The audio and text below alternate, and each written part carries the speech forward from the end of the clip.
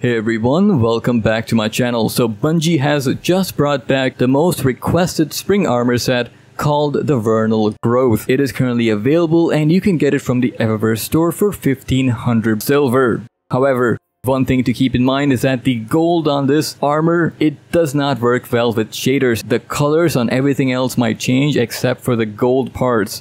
So that's just one thing you need to know. If you don't want to miss out on these important PSAs, then make sure you are staying subscribed to the channel. Thanks so much for watching, and I will see you in the next video.